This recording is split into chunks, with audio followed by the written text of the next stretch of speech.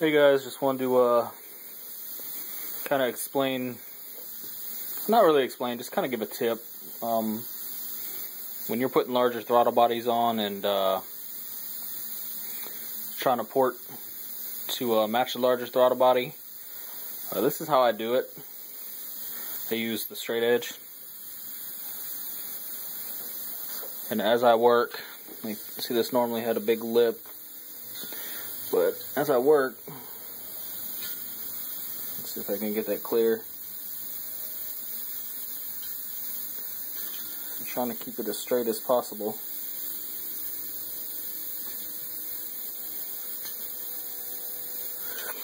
Because if you ever watched any of my other videos, you remember I was talking about most people when they port in a little bit, and it tapers in back to the factory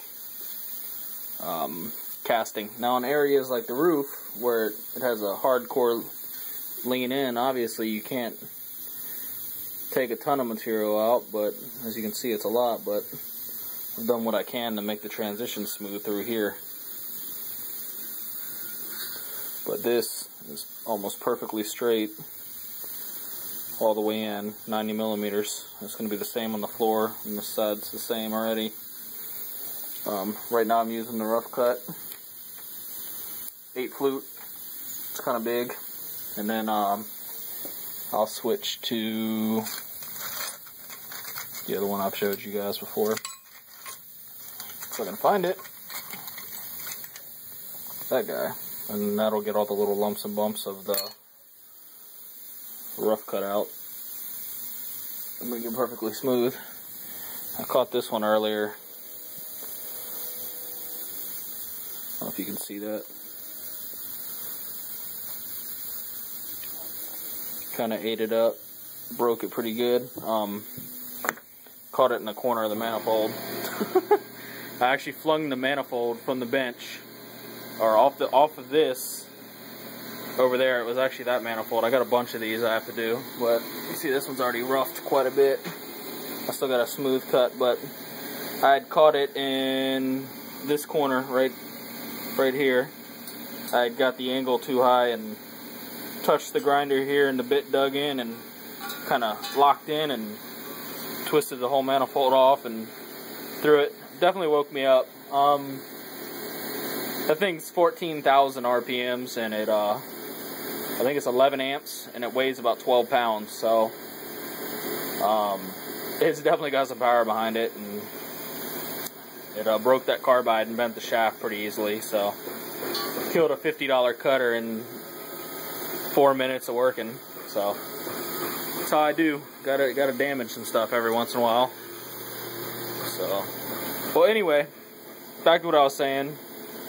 If you're gonna port match one of these openings, try and get something like this and make it straight. If you can't straighten it and it's like a little short taper, then what's the point of putting a bigger throttle body on? It's kind of worthless if you can't open.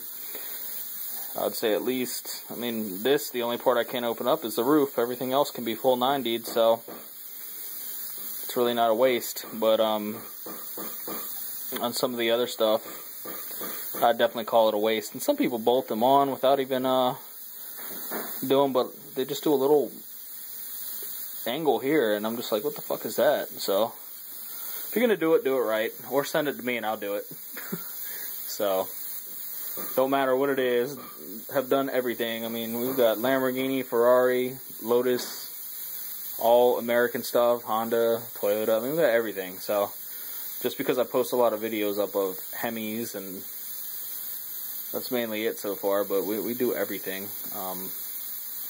It's just I do more Hemis than anything else. It's kind of like my thing, so I don't really like doing too much of the high-end stuff. I mean, plus people really don't pay to do port work and stuff like that on the Ferraris and Lambros this much. It's very rare, but when we do get it, it's very, very nice. I'll just put it that way.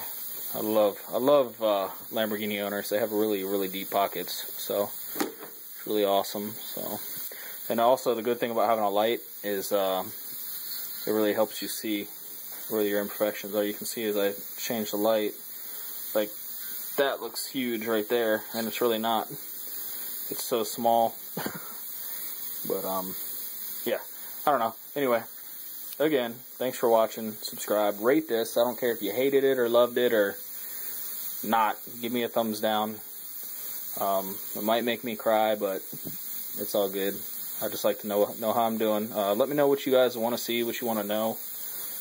I'll give you all the information I can without giving away secrets. Put it that way. I can't give you everything because that'd be dumb. I kind of got to secure my job somehow. But I do plan on making a how-to video for the Honda guys, because we really don't do any Honda stuff anymore.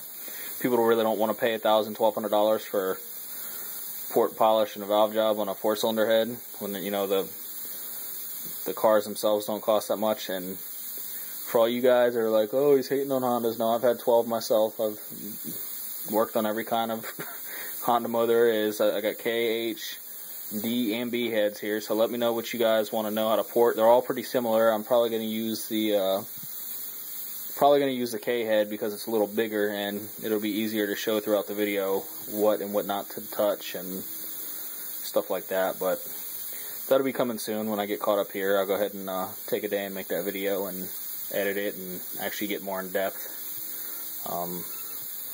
Try and give some tips.